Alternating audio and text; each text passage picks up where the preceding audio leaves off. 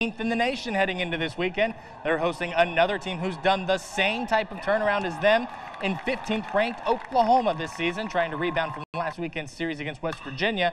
The Bears, who were 25th nationally in earned run average, will face a tough test at the plate as the Sooners are 9th. With Steve Rodriguez, there's nothing different. I think every weekend runs come at a premium, and especially right now, once we get into conference, I mean, all of our teams are so good in this conference, just based on what you see when our conference teams are going up against each other.